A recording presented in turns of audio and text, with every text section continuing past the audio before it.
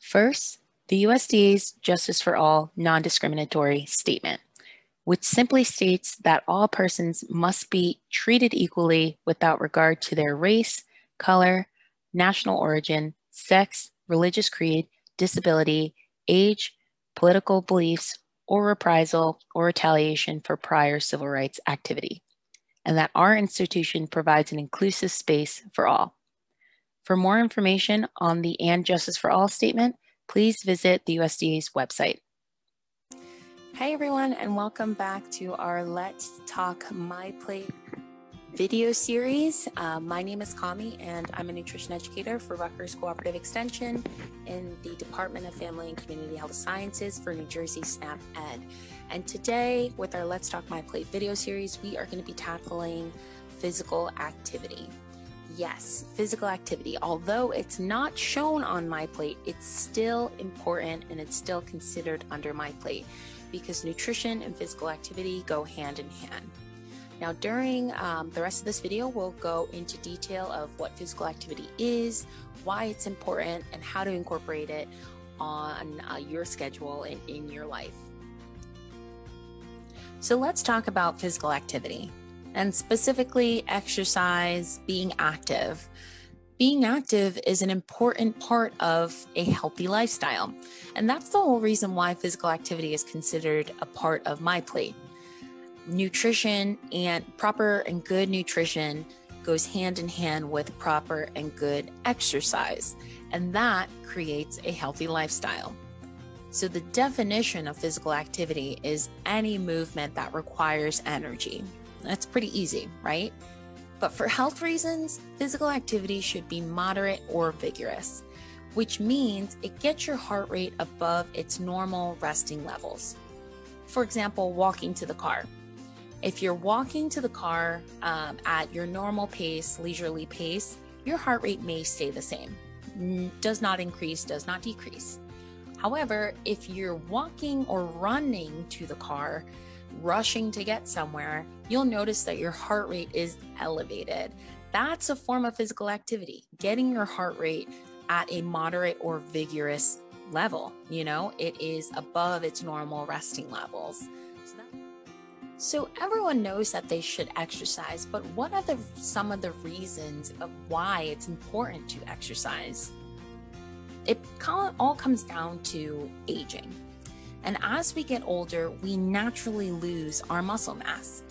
And doing regular physical activity, it helps build or maintain the muscle mass that we already have. It also improves our flexibility and balance that we need to help prevent things like falls or to help manage chronic health conditions. Chronic health conditions can be heart disease, type 2 diabetes, hypertension, osteoporosis, back pain, and arthritis. So it basically comes down to maintaining the muscle mass that we have or building it as we get older to prevent the chances of the risk of developing chronic health conditions. Don't worry, there are plenty of more reasons to exercise. Reasons like helping you maintain your weight. So the more exercise you get, the more calories you burn. So the more physically active you are, the greater you are able to reach or stay at your healthy weight. Exercise also helps you sleep better. It's been proven that you fall asleep faster and more quickly and more sound. And you also feel more refreshed in the morning. It also helps with mental alertness. Studies show that being physically active gives you a better chance of having better memory recall, more relaxation time, and concentration. It also helps with bone health. You have good bone health with exercise because it increases the bone mass and decreases your risk of falls or breaks. It also provides you with more energy. The more exercise you get, the better you feel and the more energy you have. So now that we know all of the benefits you can get, the health benefits that you can get from exercise and being physically active, how much exercise and physical activity do you actually need in order to reap those benefits? Well, the recommended amount of physical activity for kids is 60 minutes a day, and for adults is 30 minutes a day, 5 days a week. So ask yourself, do you get enough of the recommended amount of physical activity per week? Well, if you answered no, please do not feel bad. We're only human. So let's talk about some of those human-like barriers that can get in the way of getting in our physical activity. The first barrier we're going to talk about is time. Time, because we all have busy schedules, 5, 6, 7 days out of the week that are jam-packed, and it just seems impossible to fit either 30 minutes or 60 minutes of physical activity in there. But our recommendation would be to start small.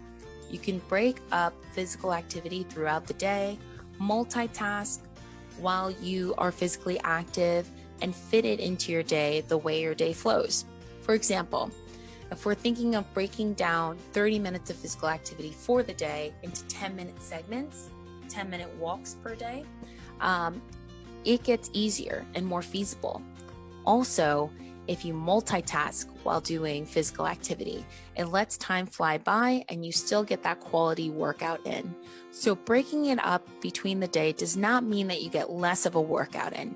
You're still accomplishing your goal of 30 minutes per day. So don't worry about lessening the quality or feeling like you don't have time. Starting small or multitasking while you're being physically active is a great way to overcome that barrier of time. Another barrier can be money. Money, because we think of being physically active as getting a gym membership or buying those latest and greatest exercise machines, bands, equipment that we need to be fit.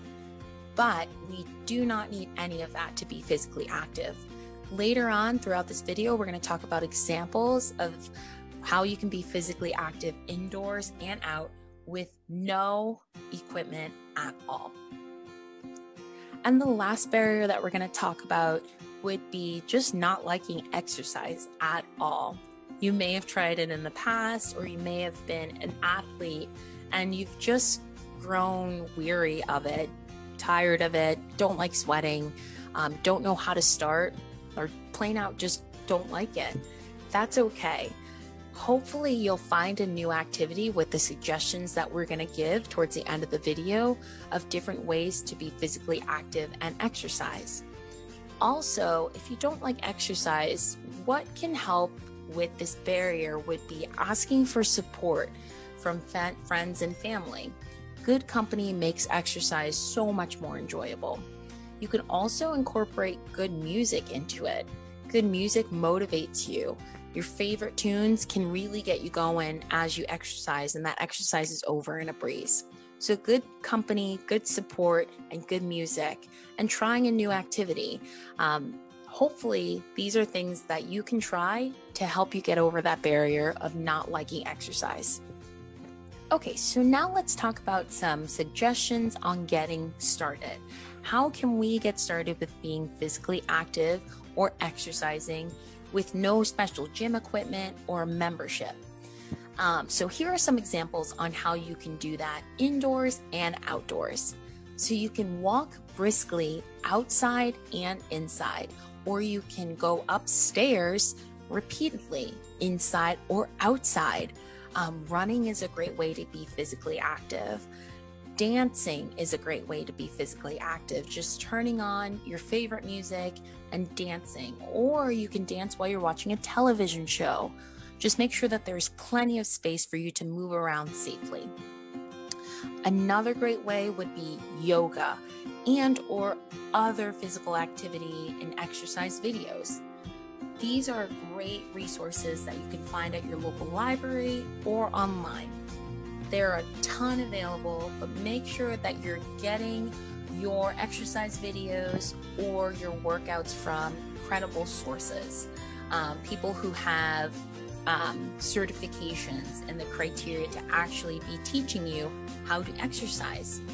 And you also want to start with some name or lessons that have the words beginner or easy in them if you're starting out, just to make sure that you're going to get a safe workout in. And then you can work your way up from there.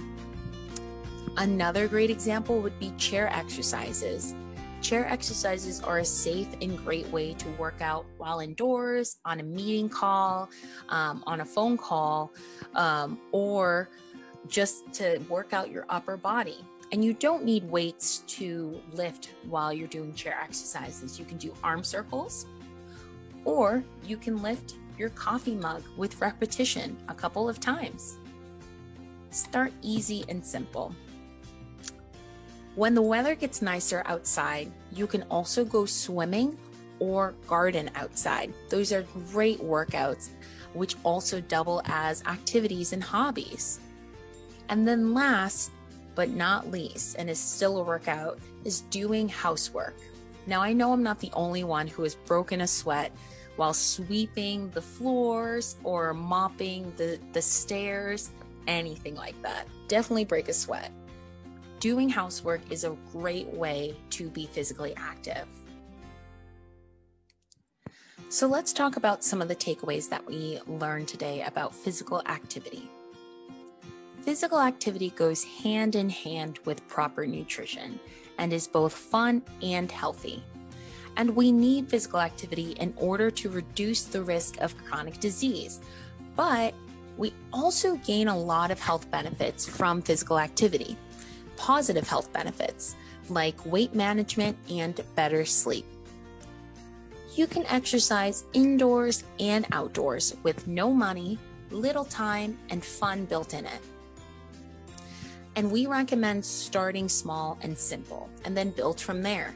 If an activity is new to you, make sure you stretch and take the proper precautions before you get started.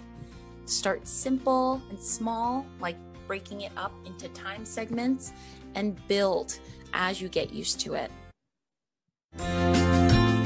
For more information on MyPlate, you can check out our other videos in our Let's Talk MyPlate video series on our Facebook page, or visit www.myplate.gov. Thanks for watching.